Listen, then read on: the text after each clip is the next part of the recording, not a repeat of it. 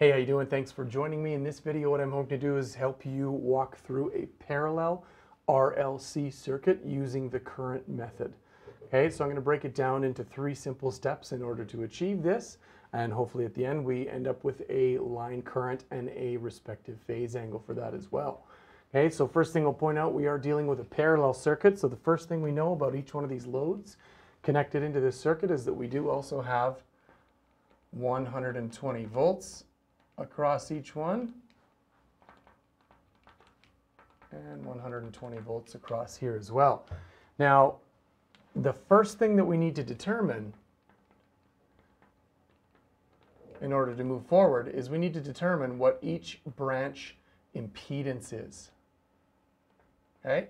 Now, if we look at our branches, we have a resistive load which has 10 ohms of resistance. Now, resistive loads, your impedance is always going to be equal to your resistance. So in this load, we've already found our impedance. We know it's 10 ohms. Okay? Our inductive branch here, what we have is a branch with an inductor that has 20 ohms of impedance. So we have the impedance right off the bat, but we also understand that this is at a 0.866 lag, which means this is not a pure coil. This is a coil that has both in phase and out of phase components. Okay? So if we were asked to find the impedance based off of just a resistance and a power factor, we could use Pythagoras, or we could use an impedance triangle for this branch alone to solve for that. Or if we were given a value of inductance, we could take that value of inductance and convert it to inductive reactance and also apply it again to an impedance triangle for this branch to solve for total impedance. But we need to know the branch impedance of each one of these in order to determine the second step. The second step is going to be determine branch individual currents. Okay, but before we can do that, we've got this capacitive value here that I need to convert over into an ohmic value of capacitive reactance. So we're going to take our capacitive reactance formula, XC is equal to 1 over 2 pi FC. Okay, and we're going to turn it into an ohmic value. We know that we have 60 hertz. And we know that we have 176.838 microfarads of capacitance. So we're going to take our 2 times pi times 60 hertz times, and there's 2 ways to do this. We can move the decimal place. Micro means times 10 to the power of negative 6. So we could say 176.838 times 10 to the power of negative 6. Or we could just move the decimal place and say 0.000176.838. Both of those would give us the farad value, which if I'm trying to solve for ohms, I need to work with farads, not microfarads. Once we punch those numbers in, we should end up with a value of capacitive reactance around 15 ohms. And again, this is a capacitor, so we know that the value of impedance of this branch is going to be equal to the value of capacitive reactance. So we have the impedance of our resistive load, which is equal to our resistance. We have the impedance of our coil, which is 20 ohms, but it's at a 0.86 lag, okay? And we have a value of 15 ohms in our capacitor. So now that we have our values of impedance in each branch, we can use Ohm's law to determine what the values of current are through each branch, okay?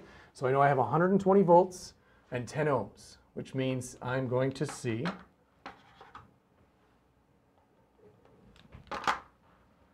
switch to a different color here. I should see 12 amps through this branch, okay? If I look down here, I have 120 volts and 20 ohms. I should see 6 amps through this branch. And 120 volts and 15 ohms, I should see 8 amps through my capacitive branch. Now, this is an RLC circuit. If they were all values of resistance, I could simply add up these branches because they're all in phase with each other. Similarly, if I had all inductors that were all at the same angle or the same power factor, I could add those values of current. Or capacitive, I could add those. But because we have 3 different components that are, especially these 2 and these 2, are out of phase with each other, I cannot add those branch currents together. What we're going to do is break this into an HV chart. But before we do that, I just want to quickly plot these on the Cartesian plane, not to scale, just to kind of take a look at to see what happens here. Okay, so because it's a parallel circuit, what we know about parallel circuits is the same voltage is applied everywhere. So we're going to use voltage as our reference in this case. We know we have our 120 volts as our reference, okay? My resistive load, one thing I know about resistive loads is current is in phase with voltage. So we're just going to quickly plot that on here. We're going to say here's our 12 amps. We're going to say there's our 12 amps right there. And we know that it's at 0 degrees because it's in phase with our voltage. Okay? We're going to move to our capacitor. We'll deal with our inductor last. But one thing we know about capacitors is that the current leads the voltage in a capacitor by 90 degrees. So if my voltage is here at 0, that means that the current through my capacitor must be ahead of my voltage by 90 degrees, which puts it at 90 degrees, positive 90 degrees. So we're going to say there's our 8 amps at 90 degrees. There's our capacitive current right there. Now we're going to deal with our inductive current. We know that we have 6 amps. And what this power factor tells me is if I arc cos that power factor, if I take that 0.866 and I convert it into a phase angle, it works out to be 30 degrees. What that tells me is that the current of my inductor is lagging my voltage by 30 degrees. Okay, all inductors have lagging currents. So we know that if it's lagging by 30, what that tells me is that this 6 amps is actually 30 degrees behind its voltage, which actually puts it at 330 degrees. And if we draw it on here, we should see our 6 amps, something like that. There's our 6 amps, and we're saying it's at 330 degrees. Okay, and again, I cannot add these values together unless I do it vectorially. So I'm going to break it into a horizontal vertical chart so that we can determine our line current based off our horizontal vertical chart. Okay, so we're going to start with the current through our resistor is 12 amps at 0 degrees. Okay, and we're going to put next, this is pretty, we're just going to rewrite that so you can see it on there hopefully. Here we go. And we're going to put in our 6 amps, so the current through our inductor, 6 amps, at what we've determined is 330 degrees.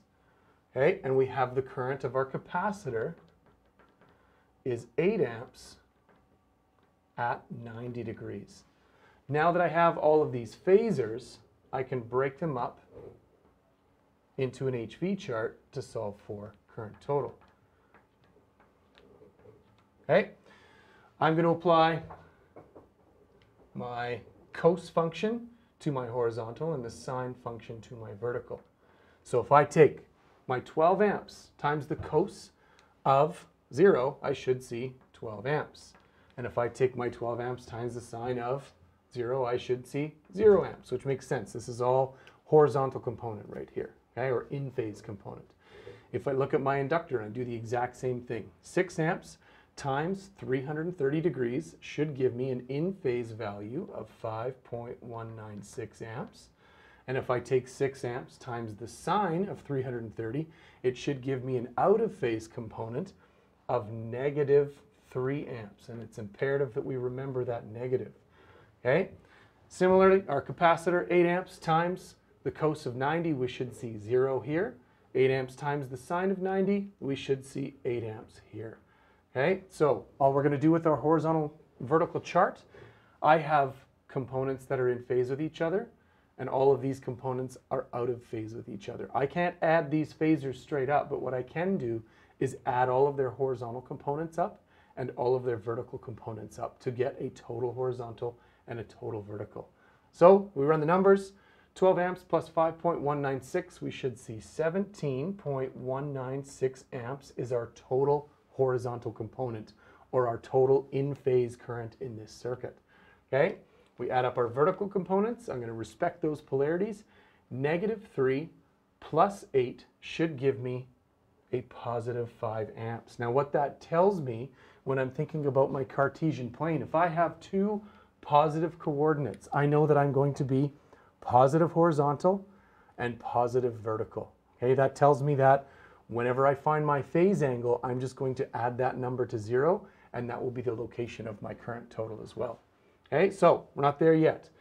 We're going to apply Pythagoras Theorem, because if I have a total horizontal and a total vertical, I can figure out what my hypotenuse is or what my resultant phasor is. So in this case, 17.196 squared plus 5 amps squared should give me a resultant phasor, or a current total in this case, of 17.908 amps at, and now we're going to figure out the angle.